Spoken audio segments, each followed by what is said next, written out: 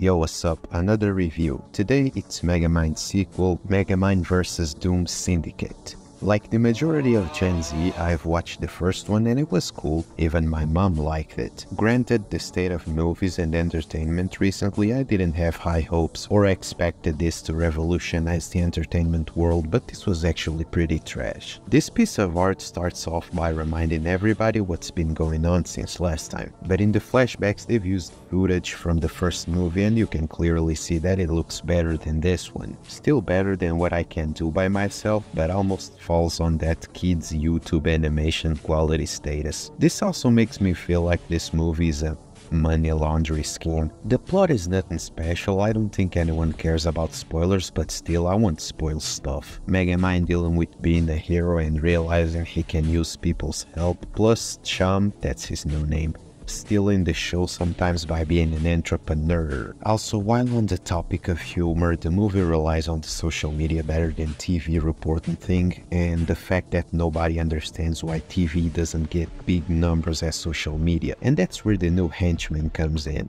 She's actually okay, but what's that drip? Not that the Doom Syndicate has anything that cool to wear. The weather lady actually looks like she does some cleaning. Talking about the characters, this is one of those things that might get a dad laughing as hard as possible to fit in with the kids, but even that might not happen. Until the end, neither of them gets along, and the way each one of them goes down is actually miserable.